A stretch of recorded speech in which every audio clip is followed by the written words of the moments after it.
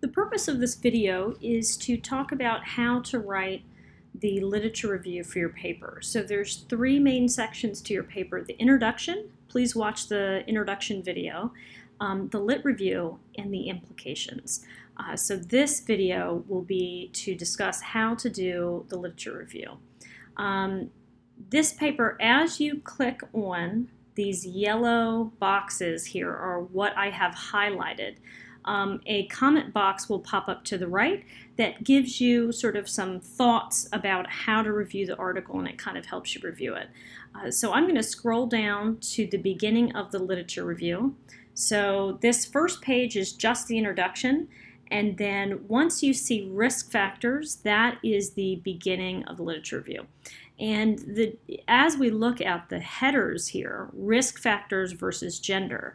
So risk factors is in all capital letters, and so that tells me it's a different type of header or a higher level header. And then under the risk factor headers, there's gender. There will also be race and culture. You can see that here. So let's go to gender. So gender, part of the risk factors here, if we remember the DV, or the dependent variable for this paper, is burden. We can see that here. Again, the author reminds us that it's burden. There are other DVs, but that is the main DV that the author continues to come back to. So what they're saying here for risk factors is they're saying what are all the risk factors that they've found from reviewing all the literature.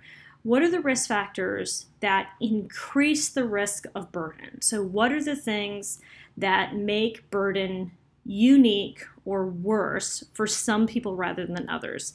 And so here the first sentence they say is that women seem to have more frequent, intensive, and effective involvement in caregiving, and so they have greater psychological burden. And then if you look at how many authors they cited, they did not just cite one author. So it is best to cite more than one author, and that is what's called the synthesis of the literature. So you don't cite one author, do a paragraph summary of what they had to say, and then move on to another author, and then do another paragraph summary.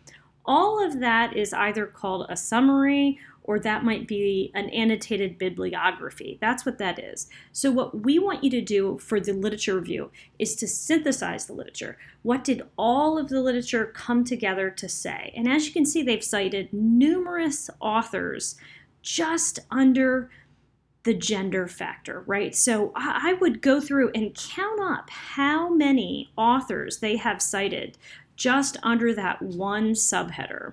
And that'll give you an idea of how many research articles you're supposed to have when you identify these different subheaders. So they have reviewed gender, the relationship to the care recipient. That's what CR means. CG is caregiver, and CR is the care recipient. So if you take a married couple, let's say two women, and one woman is the caregiver, and then the other woman is the care recipient. And so what is the relationship? And so what they're saying is spouses have greater difficulty, as you can imagine, versus, say, a child caring for their parent. They also say race and culture impacts the significance of burden.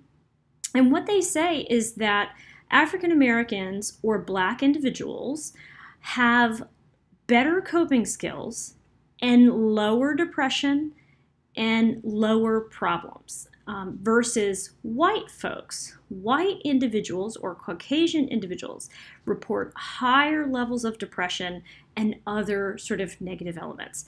And then they have ideas about why African Americans or Black individuals have less stress in this sense. And so some articles have pointed out that they may be more religious, or they use spirituality in a more effective way than white or Caucasian individuals. So you can kind of read through and go through there. But we've just come up with three factors that make the risk of burden greater. So let's keep going here. So then they go into religion and spirituality. Then they talk about coping style, how we view sort of subjective versus objective burden. They talk about that. Then they go into patient symptom and characteristics. So what does that mean? That means, is the person, do they know who they are? Do they know who you are? Do they leave the house and are they lost? That would be worse symptomatology versus they forget a few things here or there. So some of those characteristics can make it harder. What about if someone becomes aggressive? Again, that can increase the burden and the risk. And so those are really the overall sub-factors that contribute to burden. So how many sub-factors do you have for your paper? And then look at all these articles that support it. So it can't just be 1 or 2 articles, but it needs to be a lot.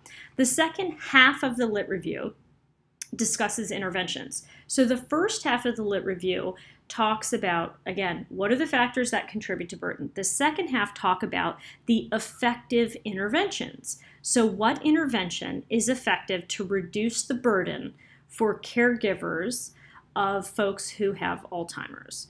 And so they talk specifically about some counseling and behavioral management approaches. They talk about a specific curriculum called the REACH programs.